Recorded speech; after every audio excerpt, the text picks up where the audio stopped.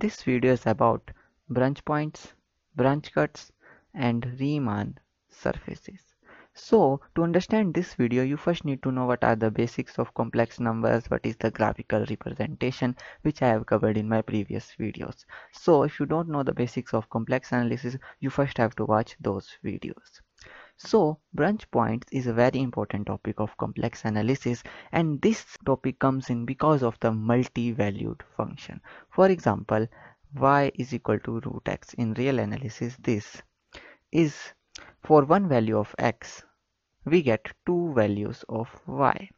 This is a multi-valued function, so it's uncertain that which value we are going to take. So according to our needs, we take the value of x. Similarly, in complex analysis, we also have multi-valued function. And multi-valued functions do not work really well in complex analysis. We have to stick with one value. If we take different values, then our mathematics becomes very unpredictable and we don't know what will be the solution of the problem. So to solve this multi-valued problem in complex analysis, we have the branch point, branch cuts, and Riemann surfaces. So let's first understand a multi-valued function and see how it's making us difficulties in complex analysis, and then we will solve it using branch point, branch cuts, and Riemann surfaces. So first, let us take a function which is w is equal to z raised to power 1 by 2, which is root of z. This is a simple multi-valued function in complex analysis. And remember, z is equal to x plus iy. Or we can write z as r e raised to the power iota theta, and that is r cos theta plus iota sine theta. And this is the polar form of complex number, and this is represented in here. So now let's chunk the value of z in here. So r 1 by 2 e raised to the power iota theta by 2.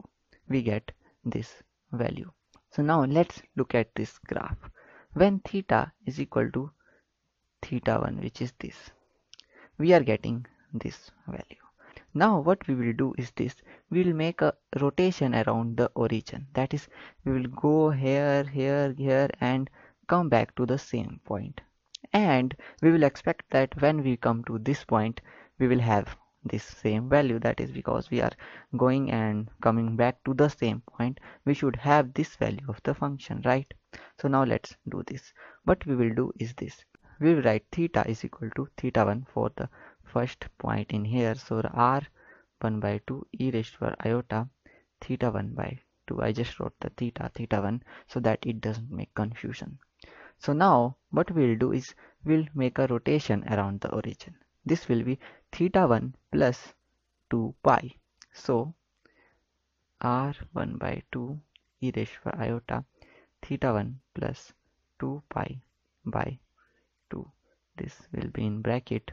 So now we will get r raised to the 1 by 2 e raised to the iota theta 1 by 2 e raised to the iota pi. This 2 will get cancelled.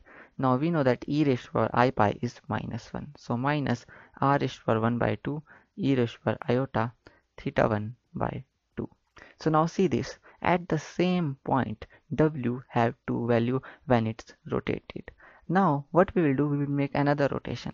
And if we make another rotation, then what happens is we get the same value, r raised to the 1 by 2 e raised to the iota theta 1 by 2. So we can say that in here there is a branch point which is O, origin. So the branch point is a point around which if we make a rotation, our function changes its value at the same point.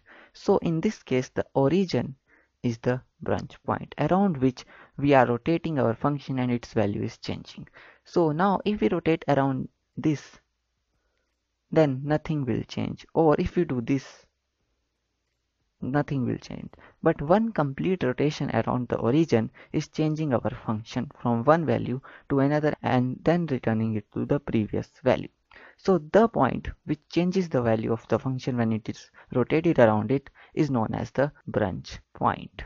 Now you have to know what is branch also. So branch point is the point and it gives us two branches for this function. So first branch is this one, which is r half e raised to power iota theta by 2, and the second branch is this one, the minus 1. So whenever we rotate, we go from one branch to another and then go from this branch to this branch. There are also triple valued function and four valued function. For example, if I do r z raised to power 1 by 4, then we will have four different branch. There is also a function which have infinite number of branches, which is log of z, and this function have infinite number of branches. Whenever we make a rotation around origin, and its branch point is origin also, and if whenever we make a rotation around origin, it changes its value to a new value. So we will see how that happens. So now we have this problem in here. Now how we will solve it? The mathematician used a very really weird way to solve this problem. They said we have to cut the graph. We will cut this graph about the origin to any axis. We will cut from origin to infinity. You can cut here, here also, you can cut here, here, but the standard cut is this one. You can do this. If you cut like this will also work the same. Now if we make a cut from 0 to infinity in the positive extraction, I've taken the positive extraction, and never cross this. Like we will start from here and go to here, close to this, but will never cross this axis. So we will remain always in the one branch of the function. So this is known as branch cut. That solves our problem of multi-valued function. We will take a branch cut and never cross it, and so we will remain always in the principal branch, which is the first branch. We will never be able to make a complete rotation around origin, and this is known as branch cut.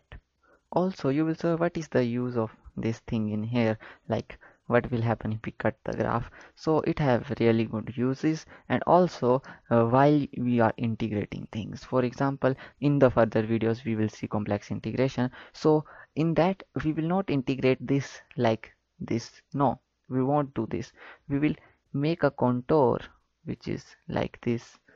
Like we will make a contour like this around the branch cut and then integrate the function. We will take this region as the area which is the integration, and we will not integrate on the branch cut because I've shown you what are singularities, and the branch cut, which is the branch point, is the only non-isolated singularity, because whatever circle we make, we will have a non-analytic point in here. The branch cut is non-analytic. That is another thing. The function on the branch cut is said to be non-analytic. So if you think there is no thing like non-isolated singularity, then there is one which is branch cut. Now another mathematician, Riemann, solved this problem in a different way. He said we will take the both values but in different surfaces. What we will do is this. Now it's a little difficult to show what are Riemann surfaces in 2D plane, so I will try to. He said we will take two surfaces like this and join them at the branch cut.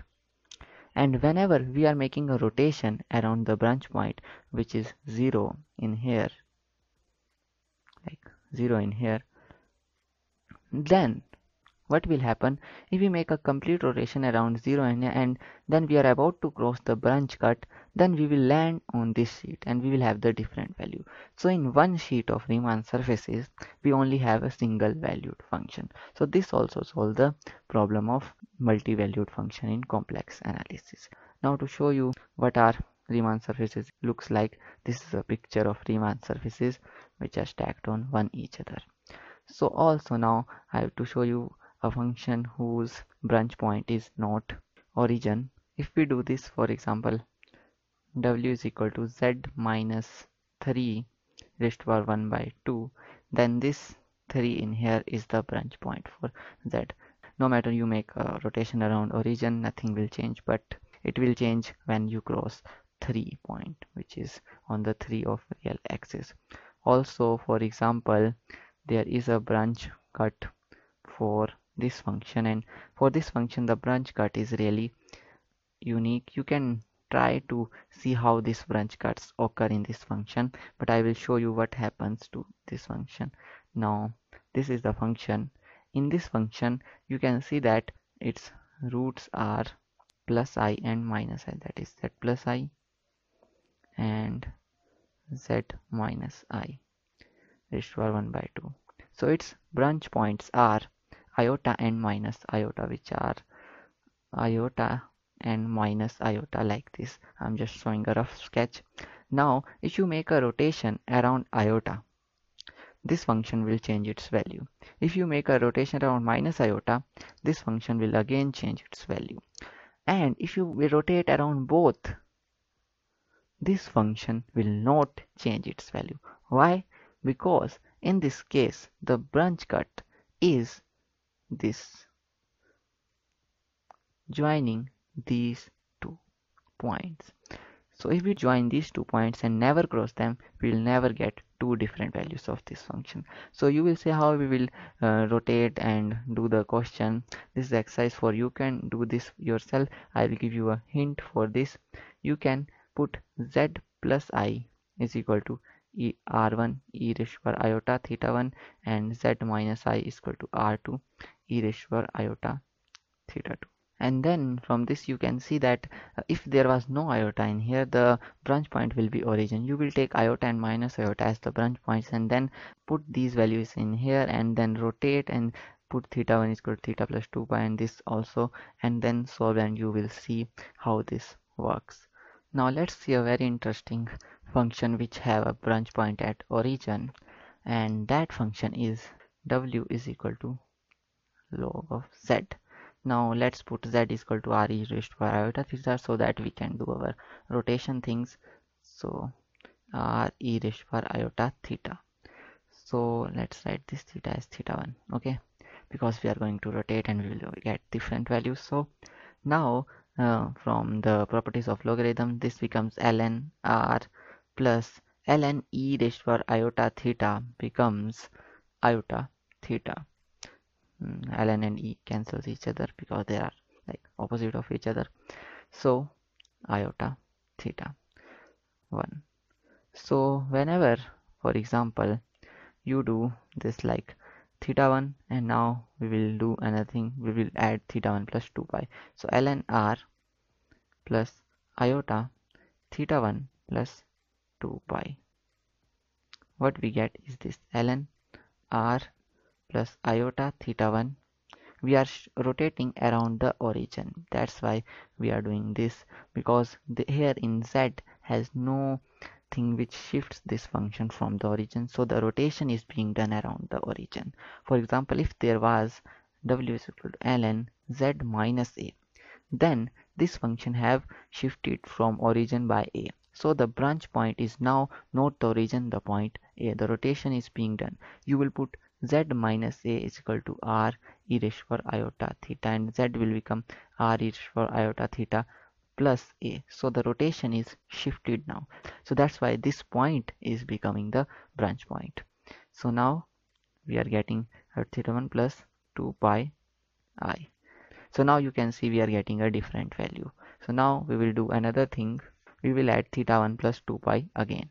So we will get ln r plus iota theta 1 plus 2 pi plus 2 pi I.